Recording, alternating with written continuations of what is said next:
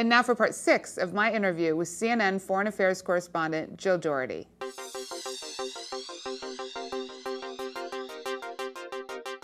If the president is not successful on health care, do you think that hurts him in terms of foreign policy? Absolutely. In fact, I was talking with a diplomat just exactly about that the other day, who went to President Obama's speech on health care, and we asked him, what are you going to that for specifically? And he said, well, I'm not really interested in health care, but I am interested in whether he is powerful or weak. And I want to see the body language. I want to see, he said, how people in that hall, of course, Capitol Hill, react to him, because it will have an influence on how he deals with foreign policy. And I think it's true. If he is perceived as being weak domestically, I think that it can carry over, because that internationally, because that is a big priority. If he can't get that done, it diminishes his image of being a powerful leader. And what does the president do about Afghanistan? It appears that he's between a rock and a hard place. How is he going to basically appease the liberal and even moderate wing of the Democratic Party, who clearly does not want to commit more troops? And yet, if he doesn't commit more troops, the initial reports say that it's been a failure, the mission in Afghanistan. So what is the president to do? Well, I'm not his advisor, so it's tough. You know, do you increase the number of troops, have more people die? Do you accomplish your goals? That's what he's looking at right now. What exactly do you want to do? His goal, apparently, is to destroy al-Qaeda. And the way you destroy al-Qaeda is to deprive them of a place to flourish. So you keep Afghanistan as a no-go zone for the Taliban, for al-Qaeda. But the al-Qaeda is in Pakistan. So it seems to me there are two things.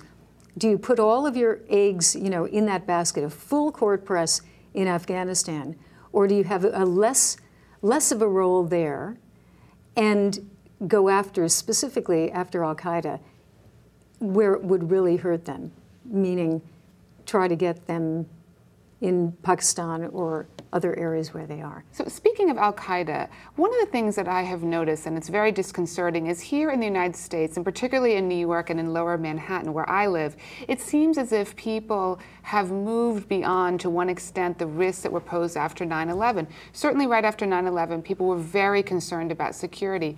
Now here we are in 2009, and people seem to have put it to some extent behind them. Are you seeing that same kind of reaction abroad, where people say, well, there hasn't been a major attack in the United States since then?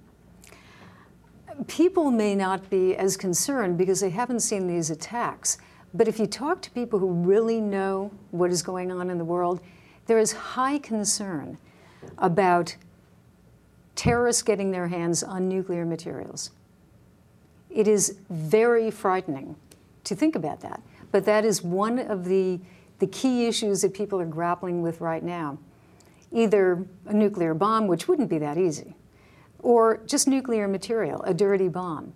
And that, I think, is the very scary thing, because when you have countries, they tend not to take irrational action. When you have individuals who are driven by ideology and their belief that only they know the truth, it's very, very dangerous mentality. So are you concerned that Americans have become too complacent? I mean, in so many different polls, when people are polled about the issues that they care most about, it's certainly the economy is always ranking #1, and other issues in terms of foreign policy vis-a-vis Iran and other countries seems to fall more to the bottom. But it's natural, isn't it? I mean, I don't think that people today walk around thinking that there might be an attack. But remember just a few weeks ago when there was that what was it? Oh, the plane that flew over Manhattan and took pictures, right. And people got emotionally very affected by that. Right, absolutely. So it's under the surface.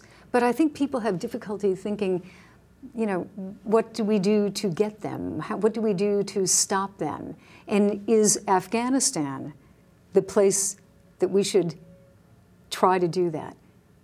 And that's going to be a problem because there is war fatigue. It's a problem for Obama at this point that Americans have fatigue over fighting a war. I want to talk for a minute about Michelle Obama and her role, because clearly she's carved out a very different niche for herself than both Laura Bush and Hillary Clinton, two women who went all over the world traveling for women's rights and children's rights. It seems as if Michelle Obama, at least for now, is very interested in what she calls the role of mom-in-chief. What do you think that means for women?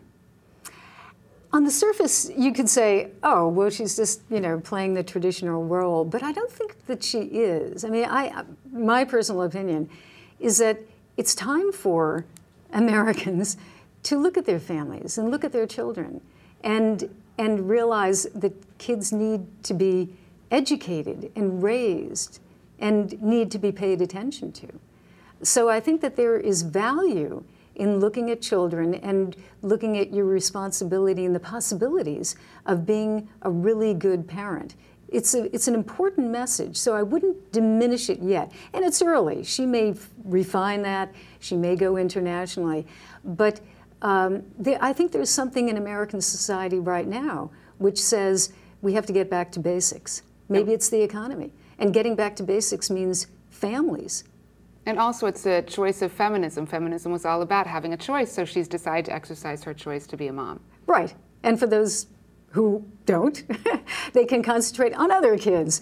But I do think that, education, if I were president, the one thing I would concentrate on would be education. Because I'll tell you, Julie, my experience from being abroad is that in every country out there, in India, in China, I saw it in China because I lived in Hong Kong, they are educating their kids. The parents are working 3 jobs in 24 hours to put their kids through college and get them a really good education.